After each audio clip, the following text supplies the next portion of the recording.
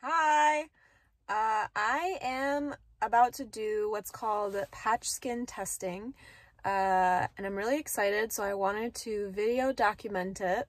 I've been waiting months to get this appointment due to scheduling issues and just the fact that how it works, but essentially, as a brief overview, this is a test of your skin, kind of like allergy testing to different chemicals. And the reason why I'm getting this test is to find out what gives me eczema and flare-ups of my skin.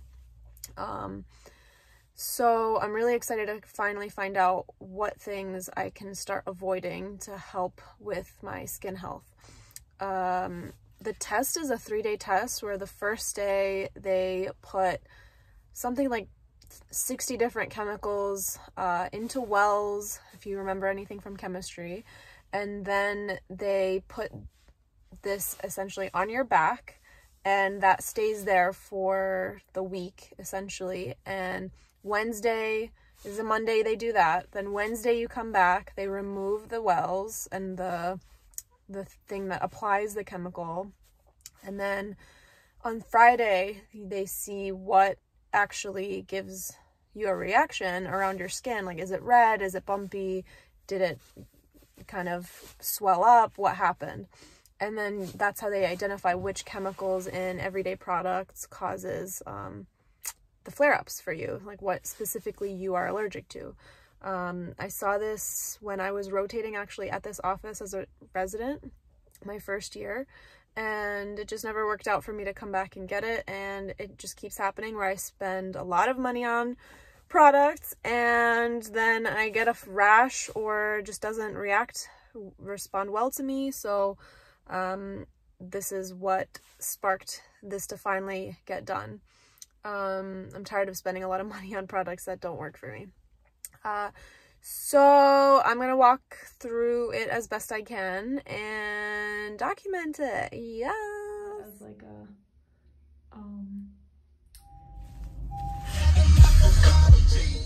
Okay, so this is now day 3 of the patch skin testing. I just got out of the doctor's office. I won't lie, the first day or two were really rough with the tape on my back, and the first day I really having it. It was uncomfortable, it was exhausting.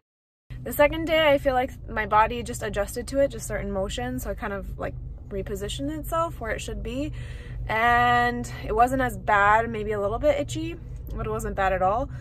Finally got the tape off. It doesn't look like any of the spots that they had the wells in are really irritated yet, so I'm hoping that this wasn't a waste of time and that they find something by Friday.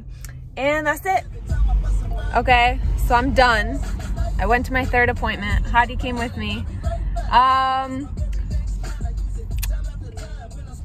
So they only found 3 allergens, and they were like not even really positive, like for sure allergens that I'm allergic to. So I spent 90 bucks to find out I'm allergic to Neosporin. You know what I'm allergic to? Haters. Exactly. But anyways, moving on from my experience. Oh, you're gonna go the other way. Basically, she found that I also have an like a plus-minus reaction to a chemical that could be found in nitrile gloves, which I think is actually fascinating because I always thought that the nitrile gloves were more were better for my skin. Like, I felt more comfortable with them, but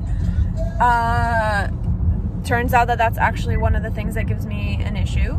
So now I know that I need to special request these vinyl gloves. So future employer, get ready to spend extra money on me. Yeah, right here. And then I guess there's one other product too that is in some of these like facial products and skincare products and stuff. But again, it's like not really a true allergen. But they tested 80 different chemicals. The part that I thought was really cool was that they inputted the chemicals into this app, and they gave me access to the app, And now I can look up if the certain products like Dove soap or Poland Spring or whatever, Drunk Elephant, I don't know if that's even going to be on there, but all these really popular, well-known products are in the app, and if it's safe, then I'll be able to look it up within the app given the ingredients that they put in that I have these reactions to. So I think that's pretty cool. At least I get to have that as a resource, and that is called ACDS Camp. That's the name of the app. Allergic Contact Dermatitis Society Contact Allergen Management Program. They also told me about the app called Think Dirty, which some people may have already heard of this because it's free, but you can basically look up common ingredients like Tide and other things with their ingredient list and look into which ones could possibly be the allergens, or essentially look into the ingredient list. And if you know which chemical you're allergic to, then you can look through that list as well and find it. So I think that that's probably my favorite part of this experience and makes it worth it. If you, basically the end point for me was that I guess I just have eczema, but not a true systemic allergy to certain chemicals, which is maybe a better thing for me, I guess, because then I don't have to start searching for certain chemicals. I just have to be more mindful of what I'm using, as opposed to somebody who has a systemic allergy should know what chemicals they are allergic to so that they can take the time to really avoid them. So yeah, that was my experience. I would recommend this if there is somebody out there who needs to check their skin. Find a dermatologist you trust. Make sure that they check as many chemicals as possible. I was told that there are other patch testing that do even more than 80 chemicals. So if I ever repeat this process again, if it becomes an issue again, I would probably just make sure that I'm getting more chemicals tested or different chemicals tested, because now I got the list too of what they tested me for, so that at least I'm not repeating the same test. So that's my spiel. So basically you wasted $90. I didn't waste. All right. All right, bye.